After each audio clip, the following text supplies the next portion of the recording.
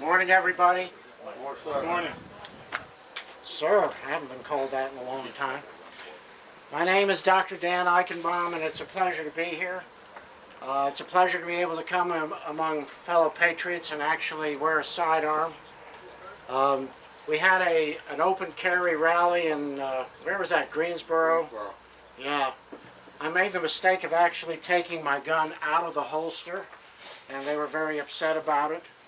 I didn't point it at anyone, I just raised it in the air and said that this was my insurance policy against whatever the federal government wanted to do to take away my freedom and my rights. They took offense to that, and I couldn't understand that. I was only doing what Thomas Jefferson and George Washington would have clearly wanted to do. Oh, do I have to stand up? Sorry. Today, I'm going to talk to you about a few things. Some really interesting points were raised in the first talk, and I think what I'm going to talk a little bit about is some of the why we need to do these things. That's really kind of what I'm going to say. Dr. Dan's Freedom Forum is my website, and we have a lot of important discussions there from time to time. We put up blogs and posts, and please visit it. Sign up for our newsletter.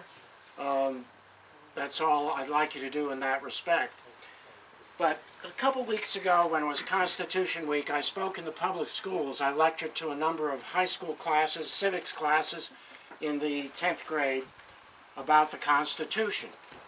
I was pretty fortunate and happy to find that a lot of the classes had been prepared, and they've been prepared pretty well by some teachers who actually understood the Constitution and its place in history and why it was important.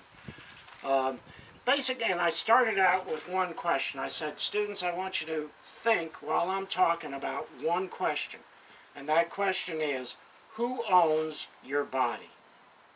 Think about it. Really, that's why we're all here today.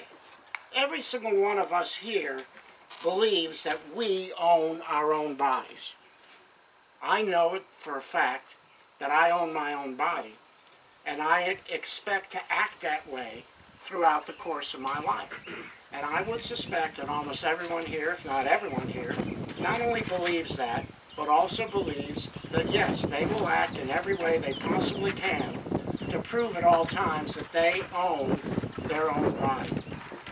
The federal government, and unfortunately the state government and sometimes our local governments, don't believe that. And they want to act in a way to say, no, you don't own your own body. I own this piece, I own that piece, and I own the other piece. Well, that, my friends, is not freedom, as you well know. The motto of my website, and of my radio program as well, is the following statement. The right to own private property that cannot be arbitrarily confiscated by the government is the moral and constitutional basis for individual freedom. To me, that really says it all, because what we're talking about here is private property rights. Now, think back in history. King George and his tyranny ruled the colonies. Now, how did he do that? He ruled us in a way that had been the mode of operation in Europe for centuries. For centuries in Europe, you had a few people up at the top who owned absolutely everything, and everybody else.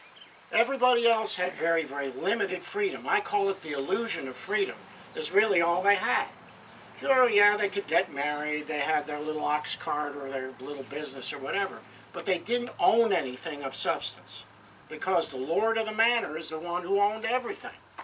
And those little people paid heavy taxes to the lord of the manor for his protection. Well, that was the model that King George and his tyranny brought to our country. And as part of that, well, British soldiers could come to your house, knock on your door, write out a search warrant, break the door down, come in your house, throw you out, take whatever they wanted. If you spoke against King George in the public square, you could be arrested, dragged off, carted off somewhere. Who knows what would ever have happened to you. Well, after the Revolutionary War, when we won, obviously, the founders of this country said, We have a unique opportunity. This is not Europe. We don't have to go by any of those old mores, under the old way of doing things that they've been doing for centuries in Europe.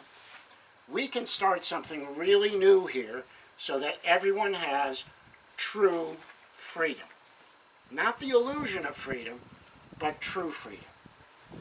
And they did that by protecting property rights. Now, what did they mean by property rights? It's not just your land, your home, and your physical possessions. To our founders in this country, property rights were the work of your hands, the ideas of your brain, and your life itself. All of that consists your private property. There's a biblical basis for that, not just biblical, a moral basis. Our founders found this country on Judeo-Christian principles. So where do property rights come from? They come from the Ten Commandments, don't they? Thou shalt not steal. Well, that's pretty obvious. How about thou shalt not covet? Because if you covet something, you're only about this far away from stealing it, aren't you? How about thou shalt not bear false witness? Well, if you bear false witness in a court of law against someone, you can take away their property, you can take away their freedom, and you certainly can, in some instances, take away their life. And obviously, thou shalt not kill, the major thing, because if you own your own body and if you're truly free, you're the one who has the choice about what happens to it. So our founders said, they looked upon this country and they said, we have the opportunity to make people truly free. They were smart though, weren't they? They said the coin of freedom, individual freedom, is on one side. The other side of that coin is personal responsibility. So without individual freedom on one side and without personal responsibility, those are the two sides of the coin of freedom, and that's what you have to have a free society. So they based all this on what they called natural law rights. Now we all know what natural law rights are. I'm probably preaching to the choir, as you well know. But natural law rights are the rights that you have because you are born. They come to you by dint of your humanity and cannot be taken away. That's what a natural law right is. That's what Thomas Jefferson meant by life, liberty, and property. That's what in the Declaration of Independence is life, liberty, and the pursuit of happiness. Well, what's the difference between natural law rights and rights that government give you? Obviously, a whole bunch. Because rights that are given to you by the government encumber you with, or some other person, with a debt. And that's the point. Natural law rights put no obligation on any other person. I have the right to pursue happiness, but I do not have the right to force any of you to provide happiness for me. That's the difference. So if someone says to you, I have the right to food, your first question should be, well, who's going to pay for it? When I talked to the students, the 10th grade students about this, I said to them, do you think you have the right to eat? Well, what 10th grader doesn't think he has the right to eat? So I told them, I said, here's what you do. You go down to Ingles, I want you to fill your shopping cart full of food, come up to the cashier and say, I don't have to pay for this because I got the right to eat. And that's what made them understand that, yeah, you don't have the right to eat. We're going to be talking about things like tomorrow, and obviously Obamacare is a very big subject. You do not have the right to receive medical care. Sure, everyone should have medical care, and it would be nice if everyone could have medical care, but you don't have the right to receive it, because if you say, once you say, you have the right to receive medical care, that means you are obligating someone else to provide the medical care for you. In this case, the government is coming to me as a physician, putting a gun to my head and saying, you're going to take care of these people for whatever I say you're going to take care of them for. That puts an obligation on me to provide a government-issued right to someone else. And that's the difference between natural law rights and government-issued rights. They can't take natural law rights away from you. The government, however, when it issues you a right, it's issuing that right for a purpose. And that purpose is to buy votes and to remain in power. We all know that the one purpose of government, which has become for us today what we're witnessing, is a government not of the people, by the people, and for the people, but a government that is intent on increasing its power over every single one of us in order to control us and to tell us what to do. The previous speaker talked to you about Agenda 21. I've been traveling all over talking about Agenda 21 because what is that? It's theft of property rights. That's what Agenda 21 is all about. It's about stealing your right to own, enjoy, live on, and use your property as you see fit. You know, one of the things we run into with that is that once you say the UN is doing this, people turn it off immediately. They can't understand what the United Nations in New York City has to do with our right to live free here in North Carolina. The fact is they're smart, these people in New York. They're smart, these people at the UN. And they have hidden their true agenda in an alphabet soup of agencies at every level of local government. When I started crusading against Agenda 21 and started investigating it, I was immediately swamped by agency after commission after group. You name whatever names, they all sound wonderful. They're going to cure cancer and bring peace on earth. They all are. But what they are really doing is stealing our property rights. Our natural law right to own property, our natural law right to protect ourselves. Self-protection, an obvious natural right. So, this is what we're dealing with in this country today. And it has come over the last 100 years while we were all sleeping. Most of us here, another thing that was mentioned was communism, wasn't it? Most of us here remember the Cold War. We lived through it. I certainly lived through the Cold War. And so we knew that we were fighting a foe, the communist foe. We were taught about it in schools. The teachers taught about it. Your parents taught about it. It was all over the news. There was an evil group of people over there. They were bad. We were good. Okay?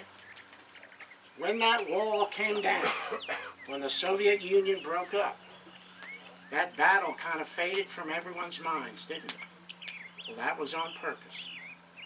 Those of you who don't know who Curtis Bowers is should see his film called Agenda, Grinding America Down, if you haven't already. It's about exactly that subject. Grinding America Down? Grinding America Down. I'm going to tell you just briefly what it's all about. In 1958, Skousen wrote a book called The Naked Communist. It was very widely read back then, 1958, and then it was forgotten.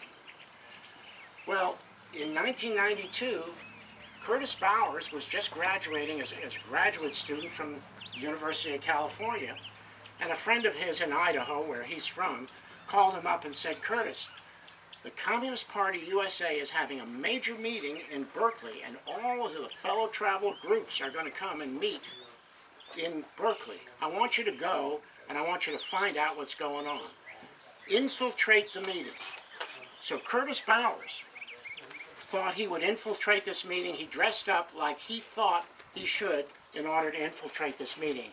He had long hair, and he put an earring in his ear, and he wore jeans with holes in them and t-shirts, and he walked into this meeting. And who was in this meeting? A bunch of middle-aged people in suits and ties with briefcases.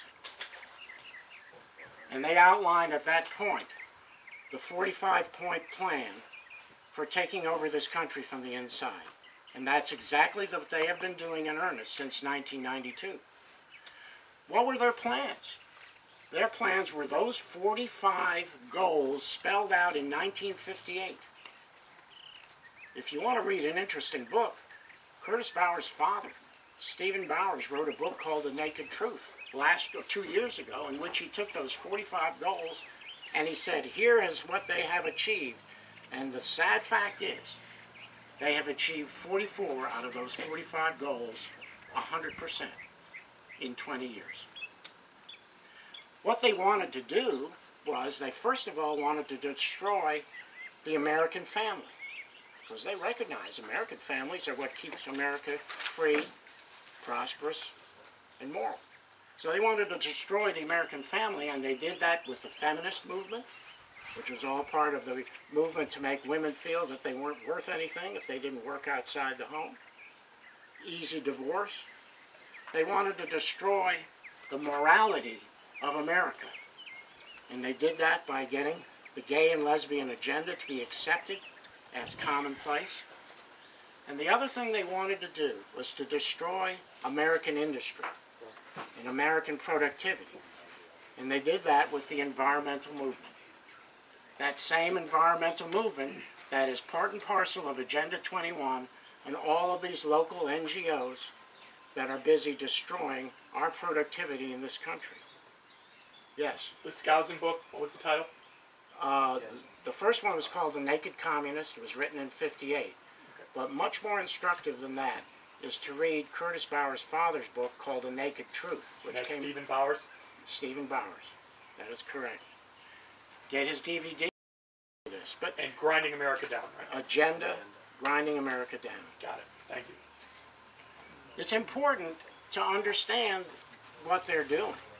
And what they're doing is attacking private property rights.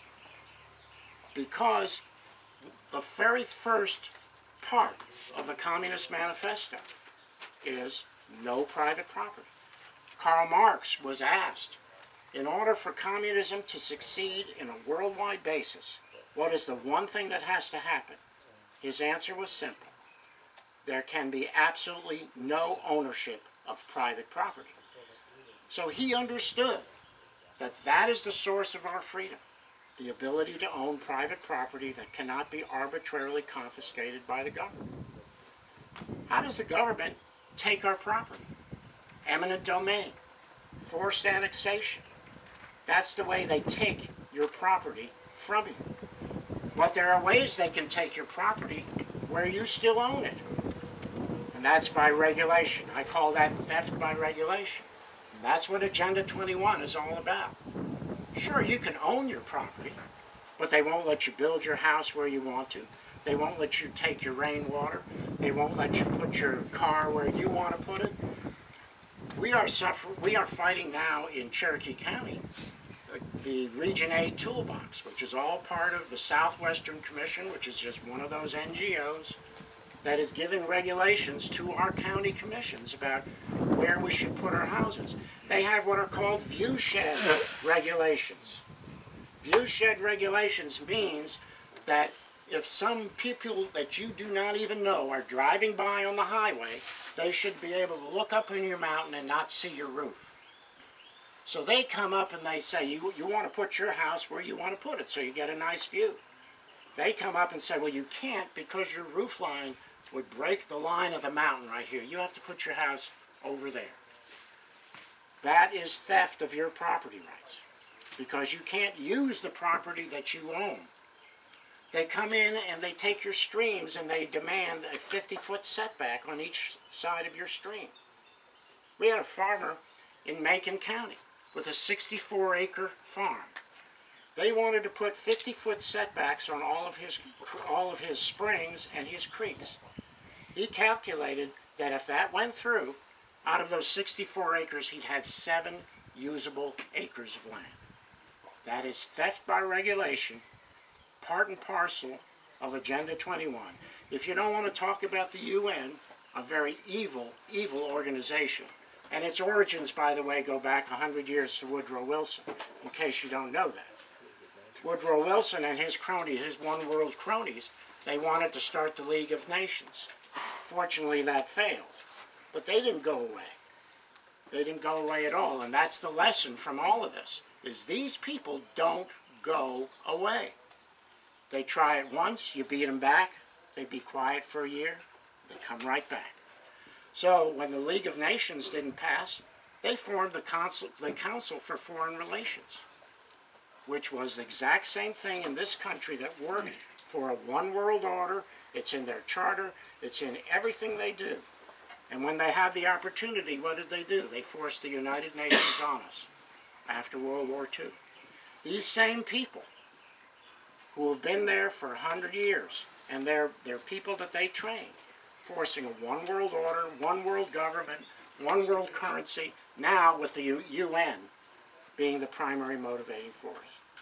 And what is it all about? It's all about property rights.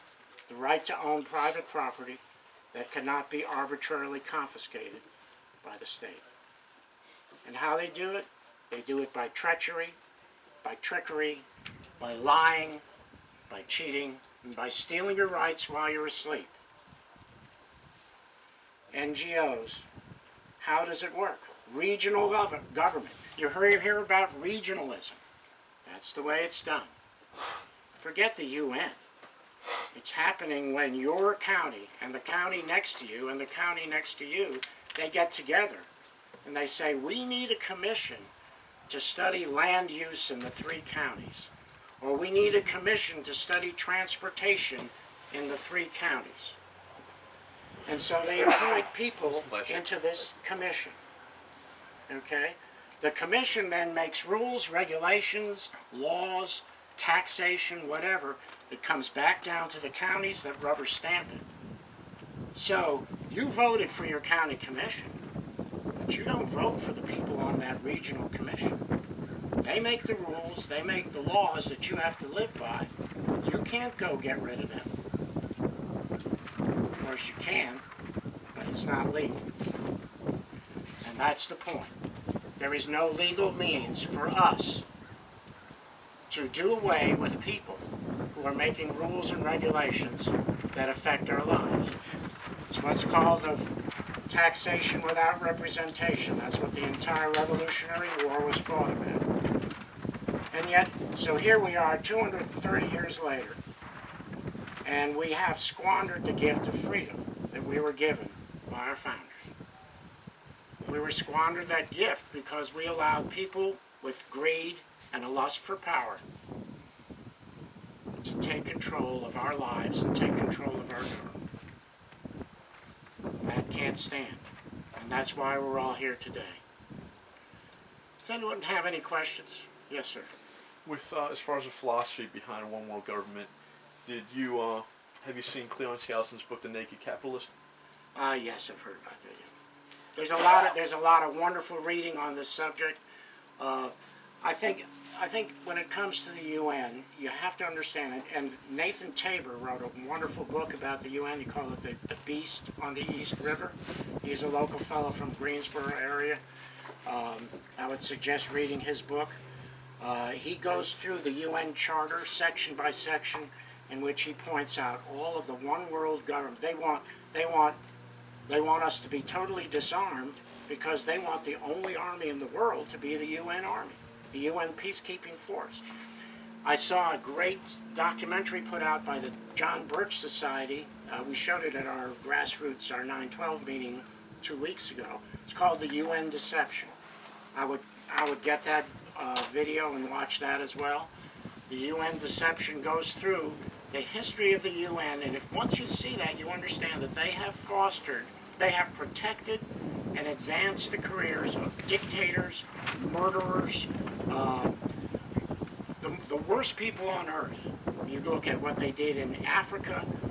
They supported Mao over Chiang Kai-shek.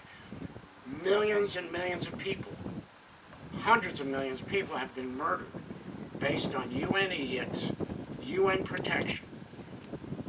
Totalitarian government, socialism and communism is the most effective and efficient killing machine that has ever been invented on Earth. Yes, sir. I was, not a comment, or a question. I was just going to take a little bit of issue when you mentioned that one of the commandments was thou shalt not kill. I believe the original, as best anybody can tell, the original interpretation is thou shalt not shed innocent blood. There's a big difference for me as a Christian to understand that God said you shall not shed innocent blood, which I wholeheartedly believe in. But it doesn't mean thou shalt not kill. It's a defend yourself, your family, your beliefs. I agree with you 100%, and as a Christian as well, I also understand that God does not want us to die personally, he wants us to be alive to protect ourselves and our family. Yeah. And if killing someone else who is a threat to you is necessary, that is perfectly. Well, it's like my daughter here. That my job is to make sure that she's safe. Absolutely no That's my argument, only job. no argument whatsoever. Yes. Just an amen to your general commentary about Agenda 21 and how far along it is. When you see the word sustainability coming out of the mouths of anybody, that is absolutely the marker. And I can tell you from the bowels of big-time corporate America, these people in big-time corporate America are down with that program. They have multi-score $million budgets for the sustainability programs that nobody can define. And I'm talking insiders within the company. Well, tell me in English what that means. Hamada, hamada, hamada, hamada. It's as bad as you say, plus that global corporatist element. Well, you know, first of all, the word sustainability was not developed for the United Nations of Agenda 21. It was developed for that, for actually on a corporate level, sustainability. The ability to sustain is where it comes. It was a fabricated word. Right. But I'll tell you another thing. The UN, these people are so evil and so smart that they understand now that we know what sustainability is and sustainable development. They're not even using that anymore. They're morphing. They're morphing to use smart growth. Where do you think the word smart meters come from? Continuity. All of that Smart stuff, all of that stuff is their understanding that we are on to them. It's all under the guise of good intentions, and I'm sure that there are actually people there with good intentions, but then the ultimate consequences from this is Well, what had happened, what you saw was how this whole thing came about. It's really fascinating when you look at the history.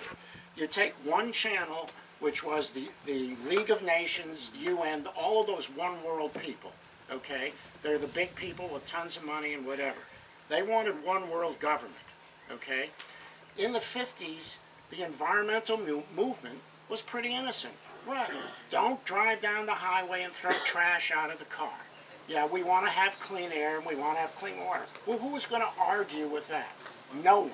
But in amongst those environmentalists were these environmental extremists who understood that since they were socialists, that they could use the environmental movement to cripple our economy.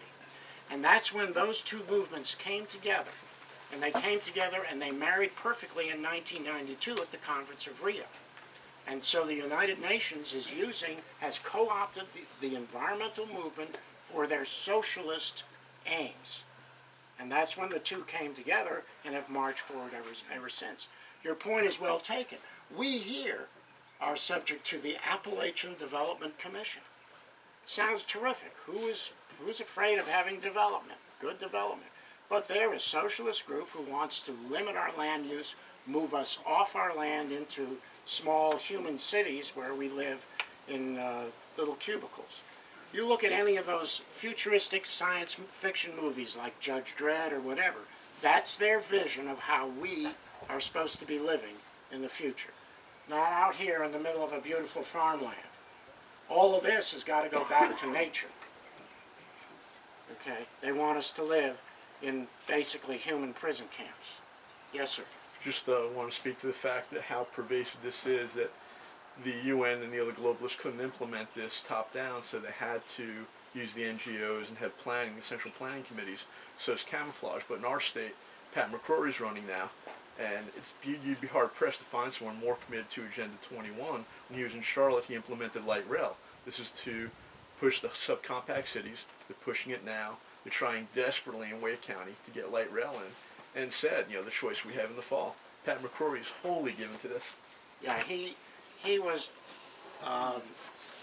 Neil Thomas held his feet to the fire in an interval that appeared in the Gaspé Gazette about a year or so ago, in which Pat McCrory just fumbled around for an hour trying to avoid being labeled as pro-Agenda 21. But you're right, he did all that stuff when he was mayor of Charlotte. Mayor's council. All the mayor's councils, the forced annexation. Mega regions. Mega regions. Land of Sky, council of governments. It sounds wonderful.